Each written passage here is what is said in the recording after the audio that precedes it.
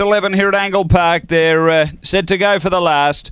Away, pace toward the centre here, Aston Carbine going quickly, Velocity Tina, and now Sorcerer's Bale trying to get over, going to the first bend. Sorcerer's Bale found the lead, got away by 3 or 4 down the back on Velocity Tina, then Chobani, 5 away is Preta Stella, dropping back a bit Aston Carbine, then Alan Sando and Total Shambles. The leader here is Sorcerer's Bale out by 4, Velocity Tina doing the chasing, then Chobani, it's clear Sorcerer's Bale, running on late Velocity Tina, Sorcerer's Bale just beats Velocity Tina, third home Chobani, then Preto Stella. Behind those came Total Shambles from Alan Santo, and Long Gully Johnny was back toward the tail end, and the time here is 30 and 32.